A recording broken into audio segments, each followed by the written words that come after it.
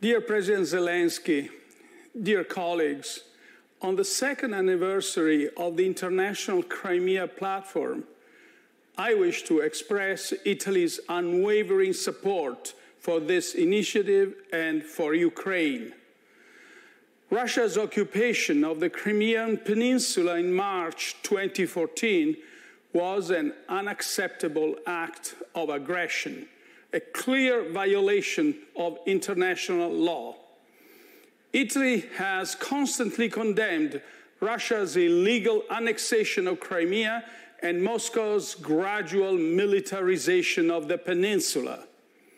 We are deeply concerned for the worsening situation of human rights in the peninsula, and we stand with the Crimean Tatar community against the violence and injustice it suffers from.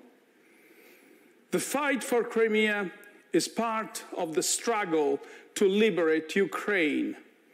Last February, Russian forces used Crimea as a launch pad for their attack on the regions of southern Ukraine, including Kherson.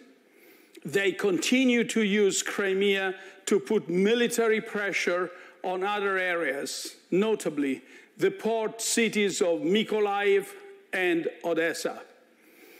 As Russia attempts to subjugate more parts of Ukrainian territory, the international community cannot look away.